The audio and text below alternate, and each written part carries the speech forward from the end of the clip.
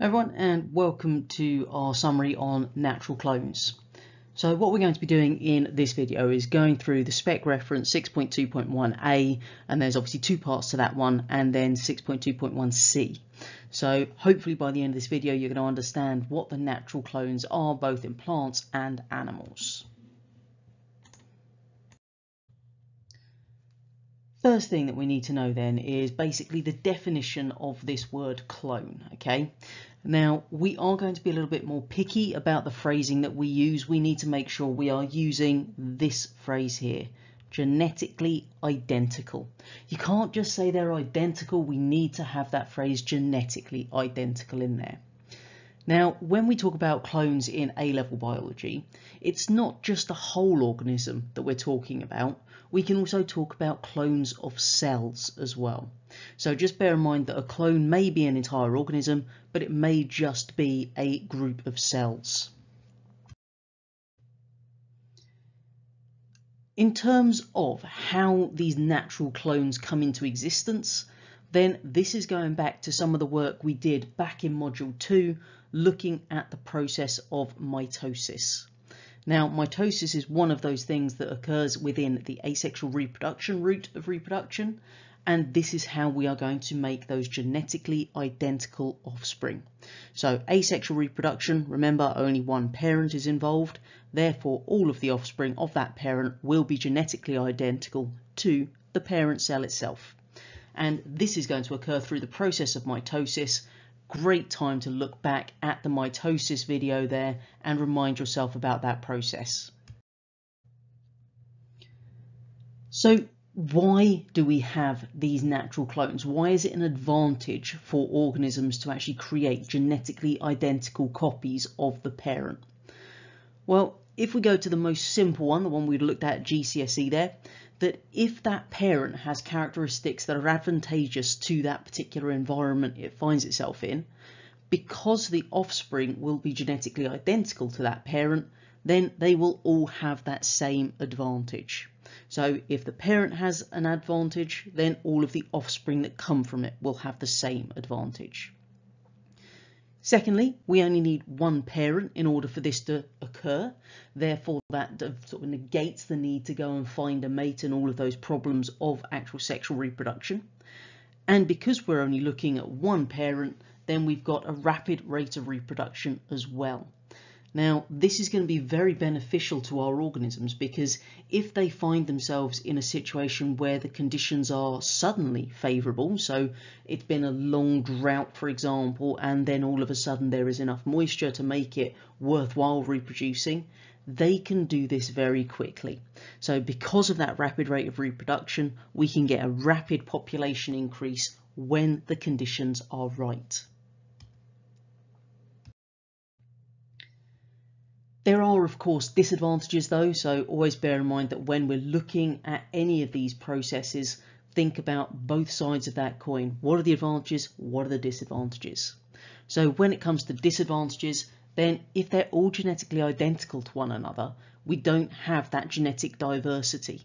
So that means there's a lack of variation within the population, and therefore one environmental change that they're not going to be resilient to can wipe out the whole lot. Okay.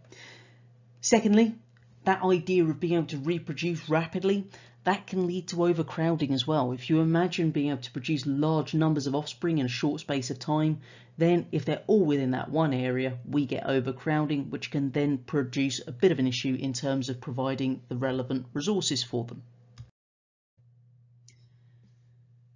What we're going to do now then is move on to have a little look to see how these natural clones occur in plants first of all, then in animals. So in our plants then, we're looking at this thing called vegetative propagation. What do we mean by vegetative propagation? Well, it's reproduction from vegetative parts of a plant.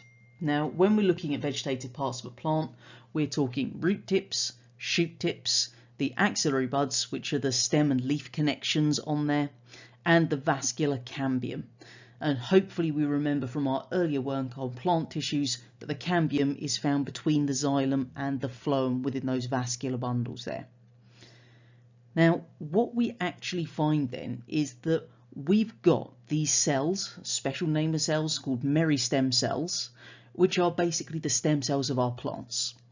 Now, what those allow our plant to do is reproduce asexually.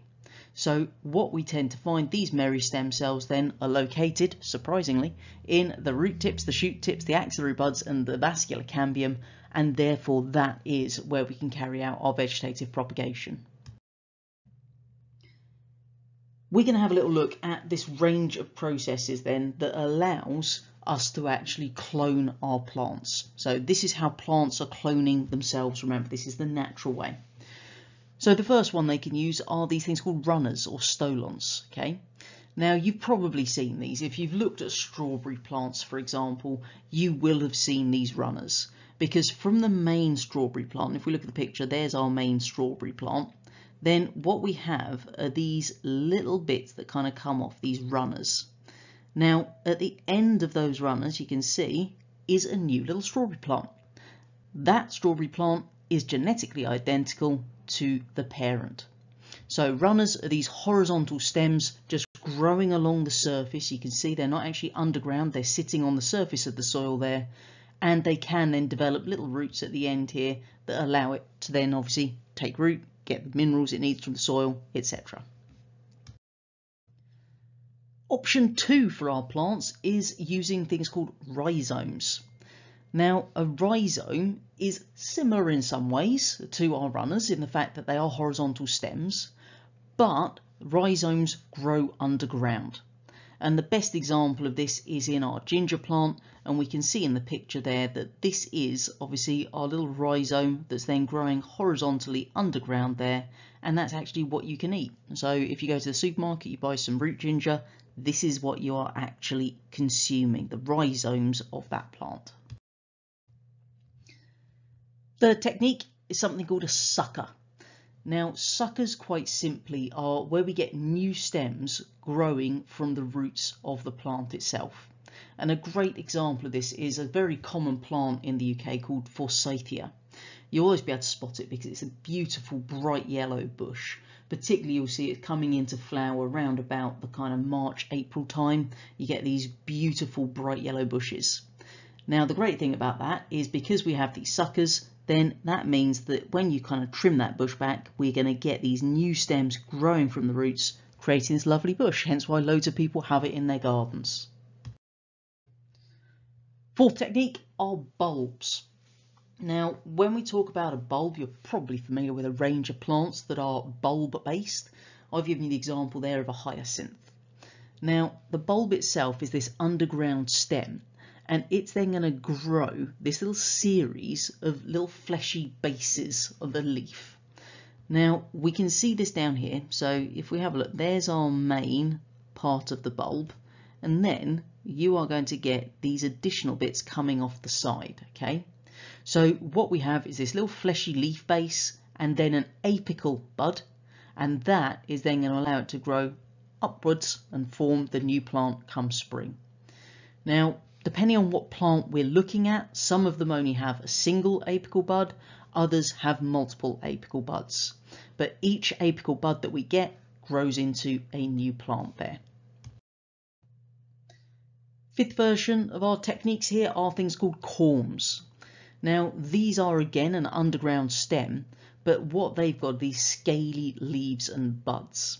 And another flower that's quite common in UK gardens is something called a gladioli. And what we see is this is our main little sort of starting point, if you like. This is what you would typically buy in a garden centre and plant underground.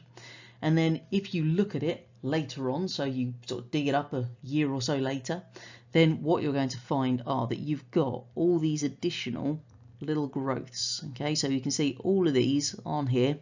Those are our corms. Okay, so they've grown out from that original bit that we planted. Sixth technique is on the leaves. Now there's a really cool kind of plant here that lots of biology labs have, not all of them sadly, but if your biology lab doesn't have one, you should encourage your biology teacher to get one, called kalanchoe. Now this is a really cute little plant because around the leaf, so this is our main plant leaf here, then you can see there's these little bits sticking out the side. Now each of those is a clone of the parent plant. So we literally have new little plants growing all the way around the leaves themselves. So clones growing on leaf margins is another way that we can get clones in our plants. Seventh technique are tubers. You are all familiar with a tuber because you are all familiar with a potato. Now, potatoes are underground stems produced by the plants. So you start off with a single potato, plant it in the ground, and then what's going to happen through the growing season is there are going to be more tubers attached, so that when you then pull that plant out at the end of the growing season, you've got loads of potatoes. Really simple way to actually get more food. Quite simple. So those are the different techniques that plants can use to create these natural clones. We then need to consider the techniques that animals use. Now, in terms of the familiar version, then if we go to good old mammals like humans, then we have our natural clones in the form of an identical twin. So all that's happened there is the zygote, that fertilized cell that we've started off with, has divided as normal, as it always does, to produce new offspring. But at some point in those divisions, it's actually split to become two separate cells. So what we then have are these two individuals that are then going to obviously grow, divide, and become two complete offspring, but they will have identical DNA because they obviously started from that same zygote. So it's the same egg, the same sperm fertilized that one cell. And then as that's divided into two separate cells at some point in the division, then we have got two individuals that will come into existence, both genetically identical to one another. As always, don't forget to subscribe to the channel so you can see when I update with any more videos, and don't forget to visit the website as well, where you can find some more useful bits and pieces to help you with your A-level biology revision.